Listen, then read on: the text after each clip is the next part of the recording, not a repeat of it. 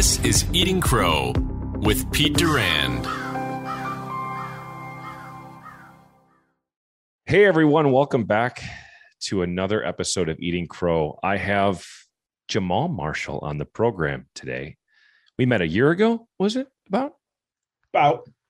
Yeah, I had to go through his people to get an appointment. It was tough. Silly, man. It was tough. I had to get on his calendar. By the way, he's more famous than I am on LinkedIn, which is kind of cool. So this is an honor for me. When we met, I got off the phone and said, that is one of the most genuine people I've ever met. 100%.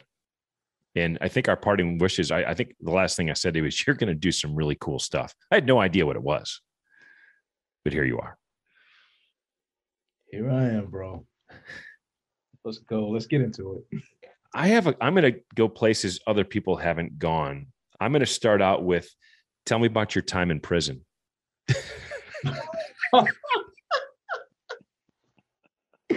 Oh boy, he's going through the resume. I was like, what? That's a good line. Tell me about your time in prison. You know, when I read through that, it started to help me understand why you do what you do. When you see people, both the people who are incarcerated and their families, in one of the most difficult situations there could be, and you're there to try to help them get through it or understand it or talk about it, which has obviously led you on the journey that you're on. What was that like for you? It was 6 years, right? 6 years of your life you were doing that? Well, 6 years at the Federal Bureau of Prisons, the Department of Justice, and then going in. My dream was to be a DTS. I wanted to be a drug treatment specialist. And I had this wacky thing. You obviously don't see it on LinkedIn because it wouldn't make any sense in my experience section. I wanted to get people off psychotropic meds without the traditional psychological, way that it's done, which sounds crazy. You have to wean from off of those things. There's so many people in the system that are on drugs. But I got a chance, actually, once I left DOJ and moved to Middle America when I was in Indiana, where I was going in weekly to some jails there and prisons there. And it is when the door is locked behind you and you're in there, you kind of can get that anxiety of, okay, I'm in here. But I want people to know who are listening, who've never been inside of a prison. It's like a little city, pretty much, indoors. And we would hold classes with the inmates, and it would usually be two of us. I found myself comfortable sitting with them. And instead of like having this separate whiteboard partition, you just sit with these guys. And that these are some of the most brilliant minds inside these four walls, and people who are just like you and I, who are just maybe one decision, one encounter, one click away. Each of us is, if we think about it, if we're gut level honest from being in that position. They just happen to get caught, or they just happen to make decisions that piled up, that landed them where they are, but they are people just like any other person. And so interacting with them was quite amazing. And even teaching some of the classes, like, you learn from a public speaking standpoint, you're going to get some hecklers, you're going to get some guys that are kind of rowdy. And I mean, I lived in Southeast DC for most of my life. I like them kind of rowdy, but I just learned to look at them as people, because they are people just like we are. You know what I mean? It's like extreme stand-up. It's like the X Games of stand-up when you're public speaking in a prison. Yes, because they especially depending on the time that they're there, or if they're on good time, or if they're getting out, they don't care. They don't care, but they're actually just filling you out to see, like, this guy is new here. What can I get away with? Is he going to be somebody that's not going to put up with it? Is he going to ignore me? It just depends on who you get. And you just can't, you got to have fun with it. You can't get ruffled by it at all. I'm looking at this pie chart in my head of what makes you tick and what would get someone to do that. And I'm asking you to correct me. The biggest slice of pie has to be just a huge piece of empathy, right? Empathy has to be a huge part of how you're wired. But then you said something earlier when we just got on the call about you really wanted to help people get off of these drugs, and it's such a difficult process. So there has to be, in addition to empathy, there's a problem-solving, analytical part of you that says, I can do this. So when you first walked into a prison, what was it about it that when you walked out, you said, I'm going to go back? I think interacting with them, and also interacting with the staff. Okay. I was always there with them, like day to day, especially like the chaplain, because they're there. They know different things about them. They've confided things in them. And so, or even if some of them come in and they, maybe a fight breaks out or whatever like that, there's a reason behind that. And so what made me want to come back was just like, I could very easily, in the wrong situation, be one of these people. Would I want someone to come back and come to talk with me and to mentor with me, to teach me, to counsel me? And also, that was one way of engendering trust. Like if you just came in one time and they didn't see your face again, or maybe didn't see you till 3 or 4 months later, it's just like, oh, this person's trying to check a box. Sure. Just being consistent, And so no, and not so much I had to, but if I was on the receiving end, what would I want someone to do if I was in that position? You know what I mean? Mm-hmm. Now, when you talk about you could have been one decision away, any one of us could be. Were you actually ever close to kind of making a decision that would send you in the wrong direction as you grew up? How close were you? Oh, my peeps didn't play that, so not so much. But when you look at casework studies and you see some of the things, like let's just say I have to keep everything confidential, but there was a guy who I would pen pal with, and he ended up behind bars because he was involved with a girl who was underage, but she actually was faking her age. And he wasn't trying to blame her for it, but she was saying that, okay, I'm 19 or 20, whatever, like that. It was 16, and he did not know that. And so based on, even with the fake ID, that whole advent that happened in the 90s and everything like that, there's a lot of people behind bars to this day because of that. And so you think like that could be you or I. I don't want to spend a lot of time on this part of your life. I want to talk about what you're doing today, but I think this is important because, as you mentioned, there are a lot of people who may check a box, right? I'm going to do a mission trip. I'm going to go visit someone in a prison. I'm going to go see someone in old folk and think I did some good, right? Make myself feel good. There are very few people who do it for an extended period of time because they feel like they have a calling and they should be there doing. People don't go into this for the money. That's it. This is a calling. You were, a year ago, you had this passion and you had this ability to connect with people and listen, right? Then speak, which is the name of your podcast, which is fantastic, by the way. Says the podcaster who's talking nonstop for the last 3 minutes. But I'm curious, in the last year, how did you hone in on what your purpose was? I think it was always there before the last year.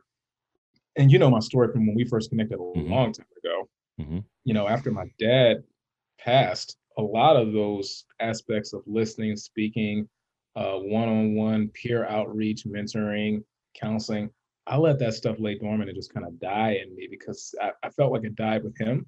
Mm-hmm. And I can't speak to everyone who's your audience, but grief is different for different people. And for him, when he passed, grief for me was very cruel and knocked the wind out of me. I would say coming on the other side of it, quote unquote, because it still is a journey. Mm-hmm. It's helped me to deal with people with a measure of grace. And if I'm dealing with a client or potential client, no matter what they tell me, I never pretend that I'm shocked because whatever thing they're facing, I can go there. I've been there, mm-hmm. Or have the potential to go there. And so part of finding that calling was just seeing that, especially on a platform like LinkedIn, you have to kind of put your best foot forward, or at least it was at least initially designed that way. Very B2B, very peer-to-peer, this is the shiny picket fence that I present myself with. Sure. And I would notice when I was creating content, which kind of took me by surprise because I wasn't intending to, it would grab an audience of, okay, that's exactly what I was thinking, and you said it, or you verbalized it. And then when I wrote something on your post, you responded to me in a way that shows me you're honoring what I'm writing to you. Mm-hmm. Because you can have someone write to you and really resonate with your stuff, but if you put praying hands under that, you're not honoring the time they spent to actually come interact with your content. Right. It let me know those things are still there. And Dad's passing wasn't to knock the wind out of me, it was actually to give me a second wind to say, man, you're still in the race. Keep running that race and take as many with you as possible. So I just noticed there was a large group and contingent of people, professionals, that potential-wise had crazy potential. We're just kind of waiting for that perfect circumstance. So ideally, my ideal client is me, that person who's just perfect procrastinator. It's not going to be perfect. Just do it. Everyone's not going to like you. Just do it. You won't have the perfect sound or perfect look. Just do it. And I'm here to walk with you, hills and valleys. Well, you just very graciously defined your eating crow moment, right? Your father passes. And there's a couple of things I want to drill down into there. there are unfortunately fewer and fewer people that feel that way about their father. Right? You're blessed. I feel the same way about my dad. He's in his 70s, and I can say this honestly, and I've said this in other podcasts, he's one of the greatest men I've ever met in my entire life. And I mean that as a man. He's not a big, burly, take the room over. He's very quiet. I've never seen him do the wrong thing, ever. And at great sacrifice at times. And I've never heard anyone speak ill of my father, ever. And that's not because he couldn't hold a line. So what I'm curious is, when you think about your dad and the deep relationship you had with him, what are the characteristics that your dad had that you feel resonate the most with you and have had the biggest impact on you? That's a great question, Pete. And it's a bit the opposite for the larger or period of his life. Okay. He did a lot of wrong things. Did he? Yeah. His background, he had a background of abusing drugs and alcohol since he was 11. Never heard the words "I love you" from both his mom or his dad. So this is someone who had to teach himself everything. He learned how to read by sitting in a park reading newspapers. Didn't graduate high school. So he's somebody who kind of literally defined pulling himself up by his own bootstraps. Wow. I know we hear that term, but seeing him live it out. And because even growing up, having to raise like 9 other younger brothers and sisters, he didn't want kids. And so coming up as a little boy, we weren't, like everyone today, everybody sees me, they know that I know my dad is my best friend. That wasn't the case growing up. Often grew up very disconnected from him. And it wasn't until, I would say, about 2006. And I know your audience is probably like my audience, pretty broad. There are those who have a faith. There are those who may not. Right. But he found, faith in Christ, and it changed his life. And it was weird. Like I saw someone who I would deem mean enough to be Satan himself. His whole life completely changed. And someone who I would deem my worst enemy became my best friend. So for years, until I was like 22, I had this person who I lived with, who I in some ways hated, that I came to love. And I had so much inside of me that I couldn't wait to get out, so much I couldn't wait to point the finger at him. And when I came to him with all of that, he absorbed it and he owned it. And we built for 11 years what we never had when I was little. So that's why I cherished my dad, because I got to build with him wasn't there before. It wasn't like I grew up with the white picket fence. I did not, but I had something that wasn't there before. And then he was somebody who I could always talk to about everything. He was a great listener. That may be where I get that from. I'm not sure. A very great listener. And he processed before he spoke. He didn't speak too many words, but when he did, they landed really well. And he could relate to anybody, man, no matter what your age, what your race, ethnicity, background, religion, he could just relate. People were so drawn to him. So, and he knew when I was all worked up, he knew how to talk his boy off, just off a ledge. Something about, I wish he was still here. So I have a lot of things on my mind these days. But do you have brothers or sisters? Yeah, 3 older sisters, man. Oh my goodness. Were they able to come to the same relationship with your father that you did? One of them, the one right over me. I'm not sure about the other 2, because we're all, every sibling, no matter what, every child has a different relationship with. Absolutely. And I'm glad for me, especially being his youngest and his only boy, that I got that, because I needed that. Your dad probably ate 30 years of crow in the last 11 years. And the fact that you went to him with all that baggage and he owned it, he gave you great life lessons right there. And not many people will seek forgiveness, right? That's a very difficult thing to do, is to ask forgiveness first and be genuine about it. And it's even more difficult to give it, as you did. We touched a little bit on this. We didn't go this deep the last time you and I talked, but I knew there had to be something more there, right? And when he discovered his faith and you were able to build an 11-year relationship with him, if you were sitting with your dad today and you could ask your dad one question, what would it be?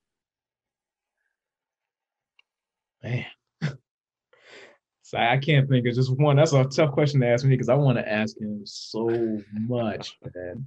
I'd ask him, can you come back and stay for a little while? Wouldn't that be great? Wouldn't that be great? That's what I would ask him. I just want to hold him, man. I had a dream about him the other day. Did you? So yeah, I see him. I still see him in my dreams. When did he pass, Jahmaal? How long ago was it? December 5th, 2017. Yeah, so it's still pretty fresh. Oh yeah, yeah. Yeah. You know, when you think about the impact your dad had on you and the fact that he had so many brothers and sisters and didn't anticipate being a father, how does that make you feel about becoming a father? I'll be honest with you. As you know, I don't answer questions partly. I like to answer them in the whole. There's Absolutely. fear there because it's like, Yeah. I wonder, is there a cycle? You know, is that something in the back of my head? Like, I can't tell you how many times that I've heard you make such a great father. And it's a part of me that wants it, but it's a part of me that like dreads it. Like, how can I give what, you know, maybe I didn't receive for the whole of my life, and only part. Mhm. But I don't think anyone goes into fatherhood or let alone even marriage or any journey of our life knowing everything. And I know there's career people that listen to your podcast. You don't go into a job knowing how to do your job. I don't care what your resume says or what your interview said. You go in there just fresh saying, I'm going to just figure this thing out. And so all I can do, to be honest with you, Pete, is just figure it out as I go. And even the failures of, okay, this is what mom and dad, even my mom's absolutely divine, this is what they did wrong, and this is what I will never do. Some of those things will still happen. Sure. It's just Sure. part of the journey. And so for me, in answering your question, I anticipate fear, but also anticipate just great faith and trying to learn as I go, and raising those little ones to be the best they can be, and just supporting them and grooming them into what they want to be. Because I will say this, even before things came around, but with my dad and I, he never positioned me to try to live his life through me vicariously. There was a plan because I got a 93 on the ASVAB to, you know, for me to go in the military. I mean, recruiters would come and see me left and right. Mhm. Of course, this was 2001, and this was right on the heels of 9/11. So, of course, that did influence my decision to say, I don't know. Right. And they could have, I mean, I was still very impressionable from a parental standpoint, being a 17-year-old. So they could have easily said, no, you just need to do this. And I would have done it, but they didn't exploit that in me. And Did your dad serve? He didn't. Like my grandfather and all of his brothers did. Mhm. And one of my uncles served. He just retired. So a lot of military presence in my family. And my sister right over me, she went into the military. So it's just, you know, It was around you. it was around me. And I did the Young Marines. I even went to NCO school, so I could have gone into the Marines as a PFC. I was good and I excelled at it, but it's not what I wanted to do. Sure. And so I was really thankful that even with all of those things, they honored, okay, what do you want to do? I actually wanted to go to school, so I went to school. And the only reason I would have gone to the military was to pay it off. But I found some hacks of like going to school without taking out any loans. And so I owe Regent University and any other school nothing but to love them. So no student loans here, baby. Hey, good for you. Well, you know, we're going to shift topics here in a second, but I want to close this with, as a father and as a son, I've been in both those camps. You know, I think the gift your dad gave you by really becoming close with you for the last 11 years shows you that any cycle can be broken. The fact that he was able to pick himself up off the ground and do that on his own, that says it all. Every one of us has the ability to wake up in the morning and make a choice to do something different than we've done in the past. Every one of us has that ability. The other thing you said that's very wise, you've always struck me as wise beyond your younger than me years. I'll just say that. Is when people, and Matt Wells, who you know Matt, and I think the world of Matt and his podium and his platform that he's chosen to be very vocal as a father is just tremendous, right? He and I were talking the other day, and he's very well read. He studies up on how to be a better father and learn. And we talked about the fact that it's always good to learn and draw things. And you made an interesting point. He draws things differently for each one of his kids. Maybe the same point has to be applied differently. There is no playbook. You know, when my daughter, who was my firstborn, came home, I looked at my wife and like, yep, we got to figure this out. And every day after, you just figure it out. Whether you ever become a father or not, ever want to do that, because that, again, that's, who knows what everybody's path is, right? You're going to influence people's lives as a father, as a mentor, as a friend, as a peer, regardless of what it is.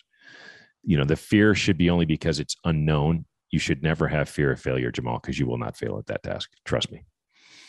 Appreciate that encouragement, brother. Not at all. Let's shift a bit because we've touched a little bit about what got you here. The fact that you had to pick yourself up after your dad died and do a little, and you put it right in your about section in your LinkedIn, right? You said, this is the path I was on. I had to figure out where I wanted to go. So I would love you to explain to the people listening what it is you do and why you enjoy it so much. All right. From what angle? I'm a podcaster as well. So which part? So we're going to answer your question. We'll touch on international justice mission in a minute because that's your day job. It's like Clark Kent. You go to the Daily Bugle, you do your thing, but if I'm seeing you for the first time on LinkedIn, or I've seen your podcast for the first time, what's my takeaway? If I'm going to reach out to you, because you actually invite people to DM you and then you can help them. When you say help them, I have two questions for you. What do you do? And my guess is it's different for almost everybody. And then do people pay you for this service? Yes. Yeah. So it's a business. Right. People can do businesses to help each other all the time. So help us understand what it is you do for people, and then maybe kind of what the business model is. You got it. So if anyone's interacting with my content, I don't end every post with a CTA. I think sometimes you got to let people breathe from that. Yeah. There's some content creators I follow that I think do a really good job at balancing the CTA with also just getting to know who they are, so you can engender some trust. And since I've started my journey of creating content, most of the leads have been inbound. Because when you start to push more for outbound leads, be ready, especially if you're a full-time worker, to handle that. But what I offer is a 6 to 12 week program, coaching through the book, 7 Habits of Highly Effective People. And I tailor make it to the person. I do a 30-minute consultation to figure out who are they? What are their pain points? And how do we address those pain points? And I'll also use other materials around that. It's normally through that book, but I use materials that address who they are. Like if they have an issue with procrastination, we're going to do materials on procrastination. Okay. If their issue is fear, we're going to do that on fear. If it's bitterness, unforgiveness, we're going to tackle those things. I'm not a big fan, and I'm not saying these don't work. I'm not a huge fan of the online courses because it's statistically proven 79% of people never finish those. Sure. And so usually if you can work with me, you get me. Mm-hmm. That way we're together for 6 to 12 weeks. And our session's about an hour long. Obviously, I'll budget some extra time if needed. But I love helping people reach their full potential, but tackling those pain points. And you don't tackle pain points if you don't listen well enough. Sure. Usually in that consultation, someone doesn't really know you that well. And so they may not be willing to drop their guard. Mm-hmm. And the main thing is creating a comfortable space that they can let down the white picket fence to let them know if you're safe here. You be everything. I tell each client this, and some people may steal this, but it's copywritten by Jahmaal. Be everything you are and be everything you're not. I want to work with you. I don't want to work with your representative. Your representative is going to throw up a shield. Sure. Let it down. Yeah, absolutely. Let's get into it. What's the most common thing clients struggle with when they come to see you? I think the more so waiting for the moment of perfection when all the ducks are in a row. Okay. Like I said, my ideal client is a past version of myself. That's not going to happen for us thinkers. I'm telling you, you'll be waiting for an eternity. Sure. And then also, it's weird. I know this will be a little different, probably for your audience, but unforgiveness and bitterness. I'm amazed at how that locks people up and just keeps them, even from a career standpoint, from taking certain risks. It's something that they're holding on to that actually almost puts them in a quicksand of their own making. Okay. And so just with that, that's a huge one that a lot of them have some issues with parents. And I don't even know how that's a strange theme with clients of mine. And it could be because of my own background. Sure. So when you're doing a 6 to 12 week program, at the end of 12 weeks, is there a way to measure success? Definitely. One thing I do is do also a monthly check-in. Okay. Because, you want to revisit, like, it's okay, we're done 6 to 12 weeks. So what? Are there still things that are lingering? Are there some materials that need to be assigned to tackle certain things that came up in that last session as we offboard and transition? Mm-hmm. And a way to measure success is mainly through survey data. Okay, got it. Sending out potentially, this is a survey designed from when you first come in. This is a survey from when you're out. And how do we measure those against one another? Brilliant. Good. So you are, in a sense, quantifying it. That's awesome. Yeah.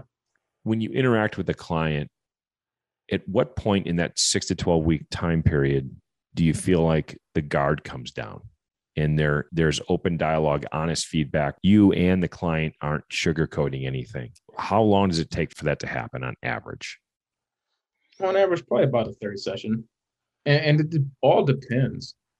I remember a young lady I worked with, it like by the second session, she was just like, boom, here it is. Wide open. I mean, she was, had just amazing the potential that she has and the dreams she had and the desire she had to go for something, but she was just dealing with a narcissistic parent. And she just laid it all out, and just that disconnect between the two of them, and just how that locked her up into putting up so many different defenses and kind of never taking any risk, because when you have that fear of rejection, you always get shut down. Why take the risk? Yeah. It's amazing. I tell my clients, I tell myself, because it's true, the mind is a control tower to the body. Mm-hmm. And what you believe about life is going to affect the way you respond. Absolutely. I'm in and I'm out.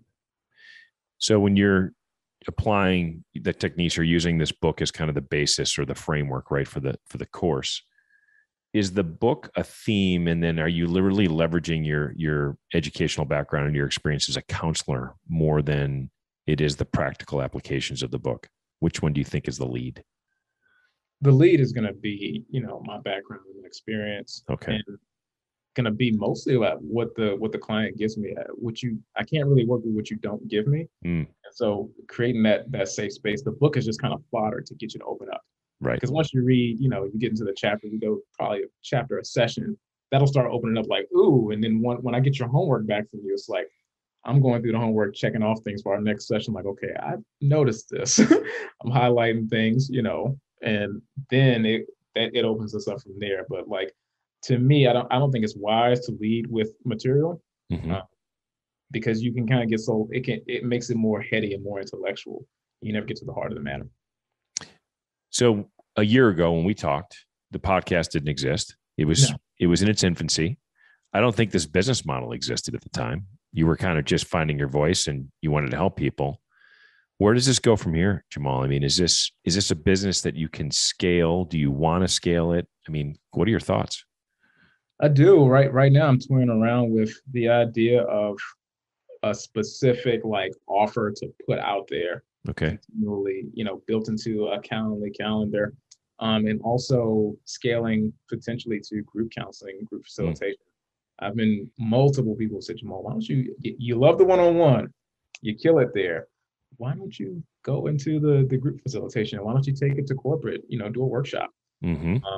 Those are ideas I'm bouncing around right now. Sure. And so we'll see within the next 3 to 6 months, what if that comes to fruition. But I would love at some point to do this full time and do it on a larger scale, because I love that. I feel like when I'm counseling, coaching, mentoring, everything like that, I feel like I'm in my niche. I feel like I am in a state of flow. How do you compartmentalize it? When you turn everything off at night and wind down and go do Jahmaal time, how are you able to process what you heard during the day? Because sometimes you're hearing things that are difficult, particularly in your past. How were you able to keep those from kind of bleeding over into your thoughts and your emotions? What's the best advice you can give people to try to figure out how to handle those kind of things? That's a really good question. And it also all depends on what it is. Mm-hmm. I think certain types of information we can turn off quicker than others. Sure. And certain things, especially if it's common and it hits home, if a person's part of their background or part of what they've dealt with triggers something in you, that's when it's good to go just take exercise and actually talk about it out loud. I believe prayer and meditation is huge. And your mind has to shut up to hear what your mouth has to say. So just kind of like, that I'm thinking about that right now. Being honest. A lot of people aren't, even professional counselors, and hear me, some of you guys may want to counsel me or unfollow me. A lot of us are not honest with ourselves or gut level honest. It's okay to talk about what bothers you. It's okay to get in the mirror and talk to yourself in the morning and say, you know what, did that shock me? Did that bother me? Did that trigger something in me? and be real about it, which is one reason why you see me in so many videos outside a lot, getting out in nature and taking time to just get still and back away from social media. I think that's what helps me, turning off all the noise when there's Jahmaal time, and then knowing that that is the session, that's part of what we're doing. But now I need time to process my own thoughts so that I'm in a healthy headspace to deal with them in a way that's redemptive. So being intentional about that is huge. It's interesting when I see your video content, that is almost what you project unintentionally. But I see you when you turn the camera on, you're walking and it's out in nature. And I actually saw somebody comment about the fact that they really enjoy those videos because you're out in nature. But it's almost like your facial expression and your tone, it oozes, hey, I've actually just kind of processed some stuff. I feel good. I feel energized. And let me share with you what I've just processed. It feels really organic. I'm sure there's some thought, but it feels very organic, which is one of the reasons I think, and we talked about this before we turned record on, you didn't set out to capture 25,000 plus followers, but you have them and you haven't played the game. You've just been you. And that's one of the reasons we're talking. And I asked you to be on the show is if you'd have compared our conversation a year ago to today, it's the same person. You've just found your vehicle. And I think it's awesome. I appreciate the encouragement, Pete. You're too kind, man. But I think going back to what you were saying is from the standpoint of doing it, it comes on the heels of prayer and meditation. And so I am a bit more centered, when I do these videos, but it's not this is how you provide value, do these 5 things. I don't talk to people B2B. No. And I don't tell them what to do. You have a lot of content, especially on LinkedIn, even on Instagram, that are telling people what to do. Offer suggestions and let people put their nuances on that thing. I have a video, it's probably my video vault. I have like probably 70 videos that I haven't even released yet. And what are you, about 6'2", 6'1"? 6'1", and when I'm standing next to my kids and my toes, I try to get up to 6'2". They're all taller than me. So normally when I'm eating right, I'm a 32-inch waist. I would bet my pants fit different on me than they fit on you, even if you're a 32, 31, or 34, because you're a different person. Yes. A lot of content on the platform and on different platforms acts like we all wear the same size. And if you do your content that way, you're going to miss a large audience. Offer suggestions and then give person room based on their frame of reference and their background to make application. Sure. It's more applicable when it's like, okay, I have room. I can apply that to my situation. I can apply that even to myself culturally, because you got to think the majority of people that follow my content don't look like me. I didn't set out with that intention. I'm not I can honestly say, like, love you. I'm not a part of Black LinkedIn. I'm just out here. Yeah. He who has an ear, let him hear. You're just Jahmaal. That's it. Yeah. And I think that's one of the things I enjoyed about our conversation, because when we talked a year ago, pretty difficult period of time in the country. Oh, yeah. Right. And you put me at ease in 3 minutes in the conversation by, to your point, just talking. Let's talk about it. And whatever the topic is, I think that you have a gift of helping people. And when I read a lot of by the way, not a lot of people have as many recommendations as you do. So well done. People wrote a lot. I mean, it wasn't like, oh, Jamaal's a good guy, I love his videos. Like, people went into detail about what they like.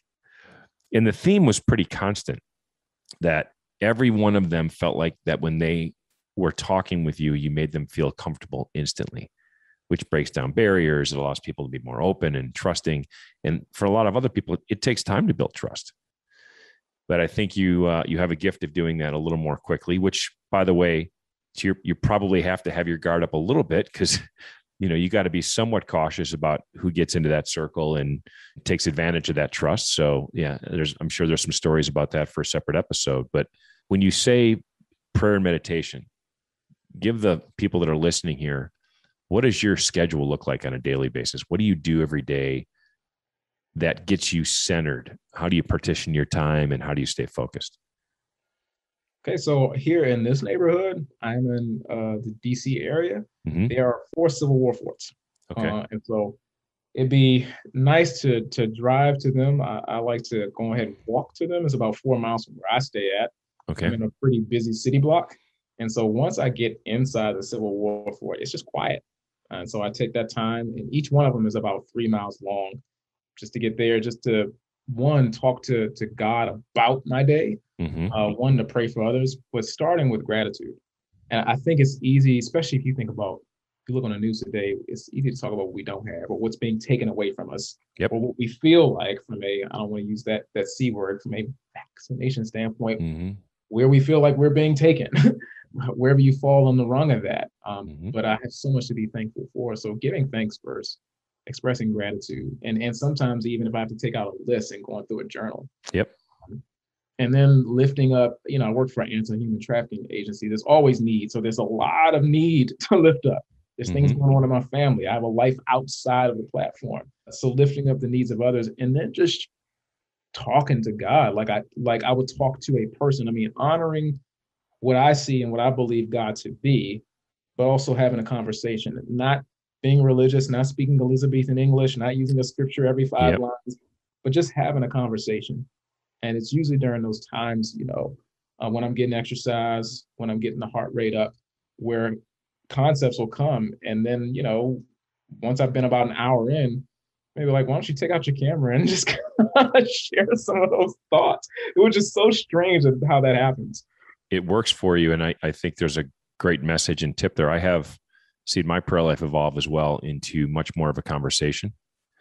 Usually covering those same 3 topics, by the way. So that's interesting. But you're right. And it doesn't have to be perfect. There's often times where I go, oh, wait, one more thing, and I kind of laugh at myself like, yeah, I forgot to thank you for this, or I forgot to ask about this, or this one person is going through these things. And I think that's how it's supposed to be. I think it's supposed to be a conversation, and it's not one way. I mean, I think it's great that you get those sessions processed. And then that's when you kind of open up your camera and say, here's where I'm at. And I'm there, man. I'm in the zone. And I'll be honest with your audience, about nearly 4 years ago, like right after my dad passed, part of what started these long walks was I would be on these walks for hours because I wasn't, for a year, I didn't work. Actually going to be doing some content about that. I would just volunteer and do different things. And because I was turning down jobs that weren't in the DC area. And I didn't know really how to talk to God at first because I was very angry. So I would walk around by myself on this local tennis court. Part of this neighborhood is, like, I call it, part of it is the Will Smith Park, part of it is Carlton Banks Park. Super ritzy, super rich, but like no one will be on this tennis court. And so I would just drop a lot of F-bombs. I didn't know what to say. Sure. That's all that would come out. So that was my prayer life. I call it from profanity to prayer. And then I realized after looking around that it was a bunch of these Civil War forts, and people were probably walking by, like looking at some dude just running around on a tennis court, dropping F-bombs. Like, is he crazy? So I was like, let me just go do this where I'm not seen as much. So that is how my prayer life actually started. And I don't drop F-bombs anymore in prayer. But I began to start actually talking to God. I started from frustration. I didn't know what to say. And those ended up being conversations. But it kept me, I'll say this, it kept me real, it kept me raw, and I haven't lost that cathartic communication with a higher being. So I'm thankful for that. Well, I think it's a fitting way to end. I think just a very interesting episode where you've given everybody a way to think of how they can bring that into their lives, right? In whatever spirituality you want to focus on, having that ability to get outside yourself and be thankful, pray for others. It helps you center what you're going through a lot better and process the things that are in front of you. And I think it'll be interesting to watch you in the next year to see how this platform comes along. I think you're on a really organic mission. This isn't a LinkedIn mission. This is your mission. Link just happens to be one of your platforms. That's a good way to put it, Pete. Well, buddy, I'm grateful that you were able to take some time today. And he was on nonstop calls, and he had to eat as we were prepping just to get some energy back in before we did this call. So I'm grateful you gutted it out, man. It's awesome. Thanks for having me, bro. Anytime, man. Oh, Jahmaal, it's been great having you on Eating Crow. I'll put some links to Jahmaal's content in the show notes, and you can reach him there as well. But just deep, thoughtful, and enjoyable, Jahmaal. I appreciate it. Same here, man. God bless. All right, buddy. Yeah, thanks. Appreciate it. Thanks for checking out Eating Crow. Like and subscribe so you never miss a video.